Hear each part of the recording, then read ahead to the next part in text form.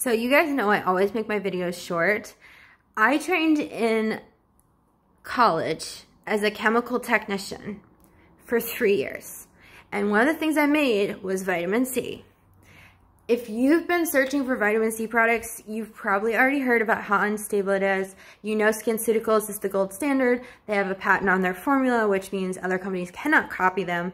But something that people don't know about patents is for you to patent a formula, your formula has to be made public because companies need to know what they're not allowed to do. So SkinCeuticals, will you ever find a duplicate? No.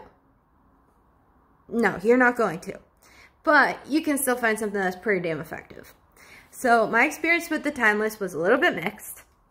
I would use it during the day after cleansing, and then I would put a very neutral, soothing lotion on top. This is 20% vitamin C, which frankly is kind of high. If you look at the typical products on the market, 20% is probably one of the highest ones that they have. It's usually they're like 10% to 20% is like the most effective. I personally found this really irritating on my skin. Like it made it red and hot. However, the lines that I had on my forehead and my smile lines are almost non-existent. Being in my 30s, a lot has changed on my skin. I was putting on my makeup and I was like, gosh, it's sinking into lines. I didn't even know I had lines. This definitely made a huge difference. Like it totally plumped up my skin. My makeup goes on much smoother. So it works. It does work, but it's really irritating. So I'm probably gonna buy the 10% version of this and I'm gonna stick with that. Something they taught us in the lab when we were making stuff is 3 main things you need for oxidation is light, air, temperature.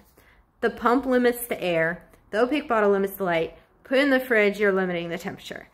The texture and color of this did not change from the day I purchased it to the day I finished it because I kept it in the fridge. I'm telling you guys, if I didn't keep it in the fridge, it definitely would have oxidized. So now you know how to make your vitamin C last a little bit longer. You got a slightly cheaper product you can give a try. Is SkinCeuticals bad?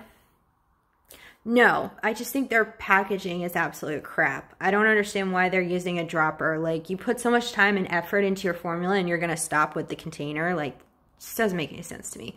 I purchased the May Love Glow Maker, but I haven't used it yet. I have a feeling I'm going to be kind of disappointed with it because it also has a dropper, which means a lot of air is going to get inside. So I'll try and seal the bottle as quickly as I can when I'm using it. But unless I'm absolutely in love with it, I'm going to stick with the Timeless and just buy the 10%.